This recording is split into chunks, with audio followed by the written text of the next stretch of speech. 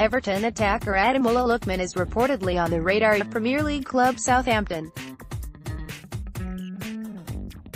According to the Daily Star in its print edition, the 8th of January 2019, page 47, the Saints want to try and sign the dazzling 21-year-old.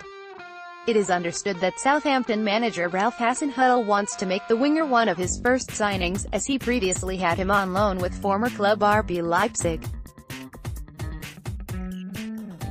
Lookman performed exceptionally well during a short-term loan with Leipzig last season, scoring 5 goals and supplying 4 assists in return.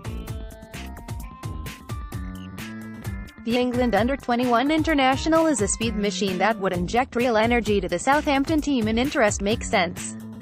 But Everton would be foolish to offload the wide man, and supporters should fume if he is allowed to depart Goodison Park. Photo by Jan Kruger, Getty Images. Lookman has had a frustrating first half of the season with Everton and has failed to score in his 12 senior appearances. But there is no doubt the fleet-footed attacker has the tools to succeed in the Premier League, and the Merseyside club must not give up on him too early. He can provide a much greater attaching threat than some of the wingers in the Everton squad right now, and over time should fit in well with Marco Silva's philosophy.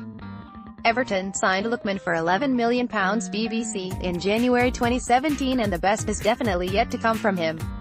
He's shown in glimpses his quality in English football, and they could massively regret offloading him to Southampton, but fortunately for Everton fans right now there doesn't seem to be anything more than interest.